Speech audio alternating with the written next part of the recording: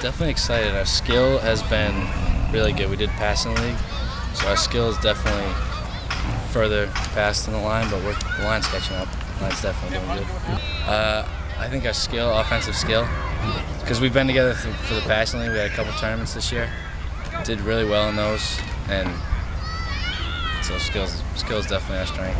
They have definitely been our strength. There's a lot of experience there. We've got a number of them, and you know, hopefully we can get them the ball and they can make some plays for us. There's no easy ones, if there were any anyway, and they, you know, you got to come each week, be ready to go and be ready and prepared and be ready to play. How has the team looked so far in the preseason? We're hanging in there. We're doing fine. We still have a little bit of inexperience, but I'm hoping we'll get that together here soon and see how we perform, you know, early on, and then we get into the Kelly Rex in week 3. I say we've always had a strong defense. This year especially because we got great coaches, a different coaching staff. Coach Tighe, our head coach, and his dad. We got some experience there.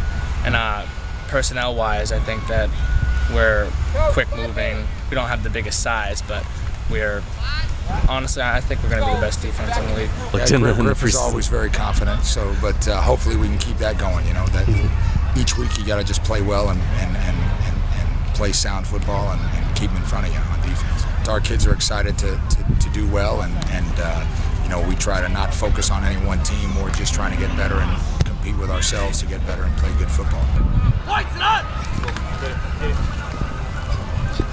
Good.